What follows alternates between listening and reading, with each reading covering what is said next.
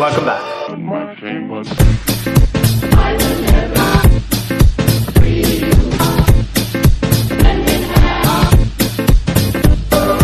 This entire video is going to be about 5 mistakes that I noticed that I made, mistakes that I've seen other people make when it comes to the common application. If you're not aware, the common application is how most students apply to colleges in the United States. And these are basically 5 mistakes I've seen a lot of people make along the way, which I think that I could try and help you avoid. Whether you're in 9th grade, 10th grade, 11th grade or 12th grade, just filling in your applications right now, these are things that are easy to remember and hopefully will go a long way in making sure that you can get into the colleges of your dreams. So, first things first. The feedback on the Dreamers College Essay course has been absolutely insane, and today in this video, in the very end, I am going to be announcing the winners of the Dreamers Scholarship. Now, I want you to know a few of the stats that went into the scholarship. We had over 200 applicants, and out of that, I have given a 100% scholarship to over 25 students. But if you're not one of those 25 students, there are also financial aid packages I've reserved.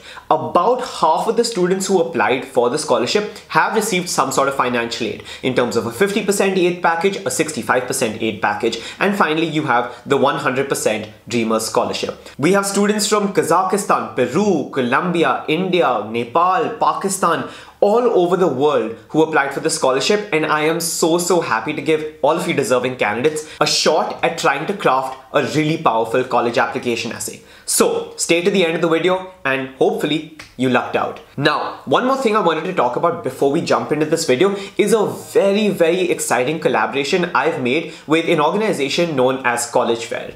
College Fair is essentially a completely free virtual online college festival which lets students from across the grades in high school to come and interact with admissions officers, students who have startups at universities like MIT, Carnegie Mellon, University of Pennsylvania. All of these individuals who could potentially give you mentorship opportunities, research opportunities, give you experiences in entrepreneurship, give you experiences in STEM in one place. Now, I will also be having a seat at this virtual college fair, and you can come and interact with me personally to talk about the Dreamers College Essay course and Sleep Deprived Dreamers, and to understand a little bit more about the college application process as well. So, the registration for the Get Ready for College Fair is extremely simple. All you have to do is fill in the Google form that I have linked below. The event is on December 5th, which is this Saturday, from 7 PM to 10 PM IST, and I cannot wait to see all of you over there. Now, with that out of the way, let's get into the video. So, I'm going to be talking about 5 mistakes that I made in the common application a while back, which I further rectified, and I'm going to be doing that by showing you my actual common application. So, you can see the activities I listed, the honors and awards I listed, the additional information section I made to try and understand how you could avoid some of the biggest pitfalls that a lot of people make. And again, these are really simple to fix, really practical tips that I'm giving you, but they do go a long way in showing your admissions officer that you did pay attention to the details. So, let's get into the first mistake that I think a lot of people make.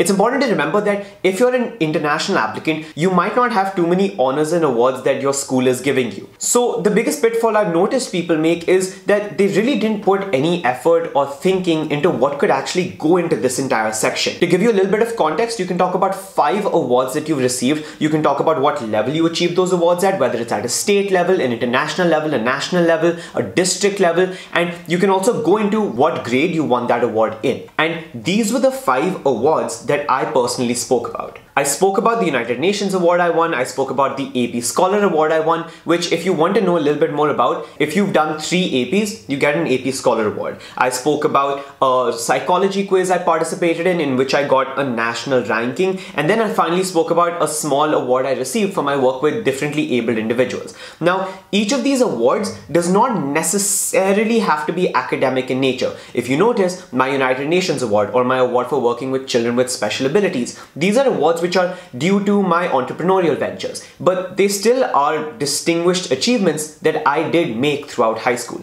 So if you're thinking, oh, it can only be about the marks I get or the numbers I have, that's not necessarily true. Any kind of award you received could potentially qualify for something like this. Another thing you're going to notice over here is that I did talk about the fact that I got like 100% in maths in a little bit of an indirect way, because you want to also show that you do have some academic achievements. And to be very honest, I was not a topper possible. I did not come first in India, first even in my school for that matter, but I still wanted to say that, you know, I am good at something, right? So I managed to squeeze that in by talking about the Subject Excellence Awards, which my school personally gave me if you have above 90%, but that's extremely common. So I tried to level it up by also saying that I got technically 100% in maths in my 10th grade board exams, which made me a national topper in maths. Now, that is the truth, but it's also not the most impressive thing in the world, which is why it's really important to phrase these things extremely well. And another thing that I think a lot of people don't really understand about the entire honors section is the fact that you should give a little bit of context. If you look at the psychology quiz, for example, I said ranked 4th out of 3861 participants in the Fortis Psychology Quiz Psych Ed National Finals. Now, the idea of putting in 3861 was to give a little bit of context to 4th. I could have come 4th out of 10 people, 4th out of 100 people. But the fact that there were 3,861 teams that participated in this quiz is important for a college to know. And I also gave that piece of information because, let's be real, a Stanford admissions officer is not aware of this psychology quiz I'm talking about, when in reality, it is the only quiz for psychology recognized at a national level conducted by Fortis Hospital. So I know it's a big deal, but how do I talk to a college and show them it's a big deal? By putting in these contexts. And I think that's something that a lot of people tend to miss when it comes to the entire awards section. Now, mistake number 2. The second mistake is also going to be clubbed in with the third mistake and the fourth mistake, because all of these mistakes come in the activities section of your common application. Now, for those of you who have not started filling your common application, it gives you 10 slots to talk about the activities or the extracurricular pursuits you've had throughout high school. Now, a few things that I didn't understand when I was going into this process was a bit of strategy when it comes to the common application. And this is where I think people make a lot of mistakes. Something as simple as how you've ordered your extracurricular activities in the common application. I personally believe that there are two ways you can go about it. Number one, you can really try and put things which have the same theme together. For example, if you have a lot of extracurricular activities that have to do with theater, you have a stage production, you've taken an online course, you've done a research paper studying a particular play that was written in the 1970s. I don't know why I came up with that example, but I did. Let's stick to it. Those are activities you can talk about together, because when someone's going through your application, let's be real, they don't have too much time, they don't have too much patience, and they want to extract as much information about you with the least amount of effort as possible. And the best way to do that is by sort of clubbing together these activities which have the same theme. It lets someone understand that, okay, this is about theater, this is about theater, this is about theater. This entire chunk is just devoted to this high school student's interest for the field of theater. Another way you can approach this, and this is the way that I chose, is arranging it in just descending order of importance to you. So starting with the activity that you believe defines your entire application, then going down and sort of like decreasing in order of importance or maybe time commitment as well. So for me, if you look at my activity section, I have Spectroverse at the top. Then I have President of Student Council. Then I have my research internship. Then I have an advocacy position when I was a volunteer with the Latika Roy Foundation. I have filmmaking. I have my Launch X. I have YYGS. I have Model UN, the Sakura Exchange, and finally my design thinking internships. So I've sort of gone in a descending order of things that I believe that define my application. Now, the third mistake that I feel that a lot of people make is really in the hourly commitments that you talk about a particular activity. What do I mean by that? Two things. Number one, I feel that when people start talking about their hourly commitment and their weekly commitment, they become very unrealistic. And this is something a few admissions officers actually do to test the integrity of your application.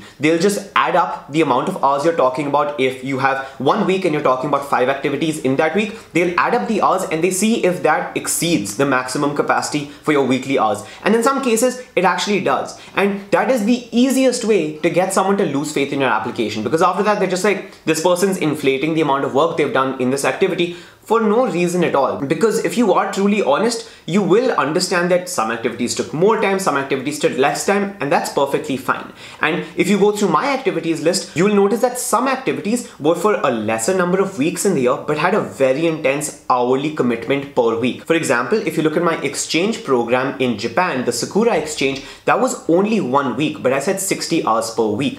Now, that's okay because the duration you're doing it for in terms of the entire year is extremely small. But if you look at Spectroverse, for example, I dialed down the number of hours per week, which was, I made it 10 hours per week and I turned it into a 40 week per year basis. Now, it's also important for you to understand that 10 hours per week is a lot. This was just my most important activity, and I wanted to make sure that when someone looks at my hours per week distribution, they can tell that this activity is getting the most amount of time. And that also ties into your common application strategy. Now, the fourth mistake I think people make when it comes to the entire activity section is really in the wording of your descriptions. So let's look at Spectroverse as an activity and really look at how I use the description to talk about it. Now, founder at Spectroverse is the main description it comes under. And because I've said founder at Spectroverse, I don't have to repeat the word founder in my description. A big problem people face with the entire common application when it comes to the activity section is that the character count is extremely brutal. You do not have space to elaborate on what these activities are, so you need to make sure you get your message across in the least amount of words. Now, what does that imply for you? It means that you need to talk about the tangibles and the impact you've generated with your activity in the least amount of words. You can't be talking about why I started Spectroverse or what gives you the motivation to spend all of this time on Spectroverse. It's all about what you accomplished, and it's just black and white. So a good thing to talk about over here is numbers, for example. So if you look at my description, I said created employment platform for persons with disabilities. That was my one-line summary of the entire organization. I didn't go into any details. I just said created employment platform for persons with disabilities. After that, I talk about my tangibles. 27 corp partners, 5,300 plus PWD candidates, 63 placements, 5 global chapters, UN award. I did not even say what the UN award was, I just said UN award because chances are that in my honors section, they read the fact that I received a UNV award. So, they might be able to connect the dots. But that's a risk I was willing to take because I wanted to mention it. If you look over here, I've not even said 26 corporate partners or I had 26 corporate partners. You don't have the space for that. You can put short forms. You're allowed to put, the and sign. I don't know what the actual sign's name is, but like the and sign, you're allowed to put that in place of the letters A and D. Now, let me take another activity to make sure that you've understood my point. Let's take my Latika Roy Foundation volunteering experience. I said conducted PWD awareness campaigns at 5 companies and sensitization sessions at 14 companies. 14 companies.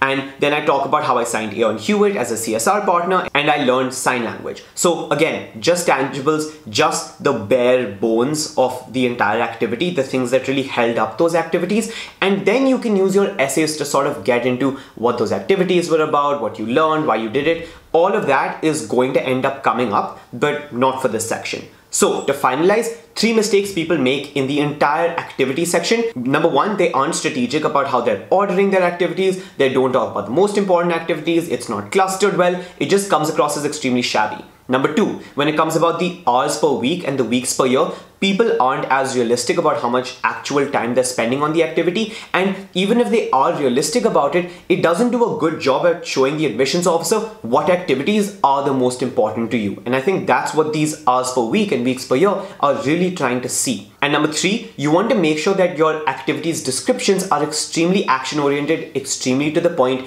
and make sure they communicate what impact you've really generated instead of just the subjective ideas behind all of these pursuits. The last thing I want to talk about with the activity section is that you should try and have a mix of activities that you've been doing for a long period of time and activities that you've done for extremely short bursts of time.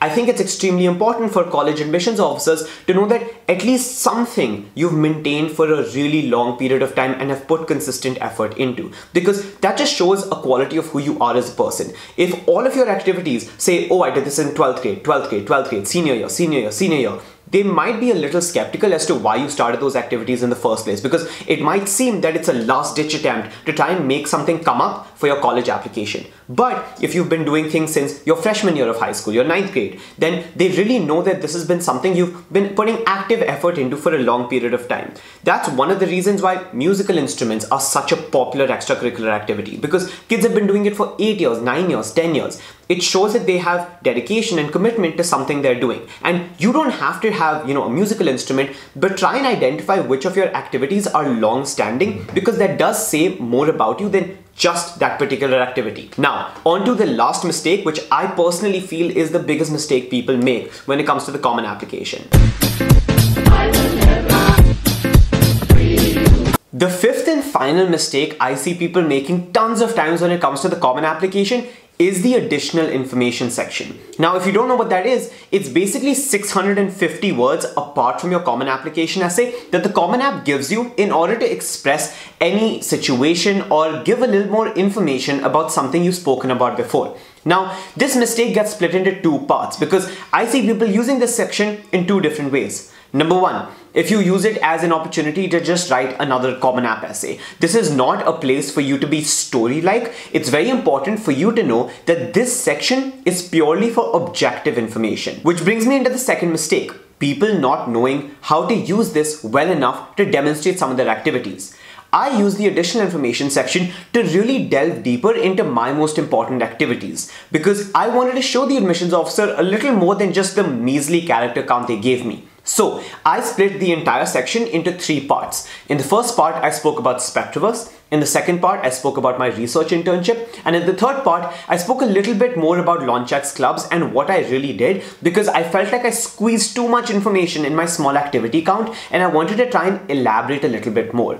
Now, why is this extremely helpful? It shows which of the activities are most important to you and which of the activities have the most going on for them. Another big problem that a lot of admissions officers face is that they aren't able to verify what the information is you're giving them. For example, in my activity box, I spoke about how I had 26 corporate partners. How do they verify something like that? By really going into detail about what Spectroverse was for me. So in the additional information section, I really broke down all of the core pillars Spectroverse had. And most importantly, I tried to put a few media links so that they could go through and see some of the newspaper clippings or some of the news attention from various public sources over a period of time. So that this just doesn't become something I'm saying, it really becomes an activity which is getting vetted and verified by all of these agencies that are around me. So that is the core mistake I see people making with the additional information section. Either A, you use it as this opportunity to tell another story which nobody is really asking for, or B, you don't capitalize on the space you've been given to really talk about the activities you've pursued and which of the activities are most important to you. And another small piece of advice I have is if you've had a bad grade or if you've not done academically well at one period of time, don't describe why that grade went wrong over here. For example, I messed up one of my school examinations right before I submitted my applications. I got probably something around an 80% and I was really afraid that colleges are going to look at that and just say that, oh, this kid's not capable enough to go over here. And I wanted to talk about it in the additional information section. I wanted to say that, there's a reason why this happened. But in the end, I chose not to do it solely for the fact that it's normal to have bad grades from time to time. It's normal to mess up, and mentioning it in the additional information section only brings more attention to it than detracting for it. So I think that's the only other piece of advice I'd give you. So those are the 5 mistakes I've noticed most when it comes to the Common Application. And one bonus tip I would give you is that be very careful of how the Common App formats the sentences you're typing out. One of the mistakes I initially made was that when I was looking through my essays, I didn't look at, whether some were bold by mistake, whether some were italicized by mistake. And when the final PDF came out, I noticed that the formatting was completely messed up. And I think that's just a bug in the Common App itself. Sometimes you'll write an entire essay and then when you review it in the PDF form, all of it is bold, all of it is italicized. Some words have been joined together so there's no space between them. So I'd say proofreading your Common App before you send it is extremely important. Now, on to what you've been waiting for, the scholarship results. With students spanning over 15 plus countries and 50 individuals who have received some sort of financial support for the Dreamers College essay writing course, I am so happy to announce these names because going through each of their essays, going through each of your essays, I was genuinely just taken aback by, a lot of the circumstances that you faced. And I'm so happy I got to launch this program in the first place because, as I said, education should be accessible and I want this course to be available to every individual who truly deserves it. So with that out of the way, if you hear your name called out, you are one of the Dreamers Scholarship awardees and I will be reaching out to you via mail as well for further details between tonight and tomorrow. The 100% Dreamers Scholarship has been awarded to 25 individuals. I'm going to be saying their names out on camera, and for the other 25 individuals who won the 50% and the 65% financial aid packages, I will be attaching a Google document down below so that you could check if your name is one of them. Number 1, Sajal Singh from Kanpur. Number 2, Setukrit Panwar from Solan, Himachal. Number 3, Malik Salim from Islamabad, Pakistan. Number 4, Mohammed Hagar from Cairo, Egypt. Number 5, Laura Sophia from Bogota, Colombia. Number 6, Pratyush Patnaik from Bhubaneswar. Number 7, Muhammad Al-Harthi from Saudi Arabia. Number 8, Samiksha Singh from Gaya. Number 9, Amirta Preethi from Tamil Nadu. Number 10, I'm sorry, I don't know how to pronounce this. I'm going to put this up over here, from Kazakhstan. Number 11, Jeffrey Joy from Kuwait. Number 12, Shambhavitya Pandey from Bhopal. Number 13, Shridhi from Bangalore. Number 14, Vaishali Garg from New Delhi. Number 15, Marcela Silveira from Peru. Number 16, Uday Bhardwaj from Rajasthan. Number 17, Shreya Hegde from Bangalore. Number 18, Ren Ghanderi from San Jose, California. Number 19, Aditya Ray from, he's not mentioned where he's from. Number 20, Jia Manchanda from Mumbai. Number 21, Naina Punia from New Delhi. Number 22, Rishita Ghosh from Mohali. Number 23, Aryan Mishra from Gurgaon. Number 24, Sherlock Langevin from Guyana. Number 25, Anupa Khanal from Kathmandu. And we have a number 26, Yash Agarwal from Siliguri. So these are the 26 100% Dreamer Scholarship winners. There are another 30 individuals who have received financial aid. Go check your names out in the Google Docs below. Thank you so much for participating in the Dreamer Scholarship. I hope to see all of you in class and see you in the next video. Bye.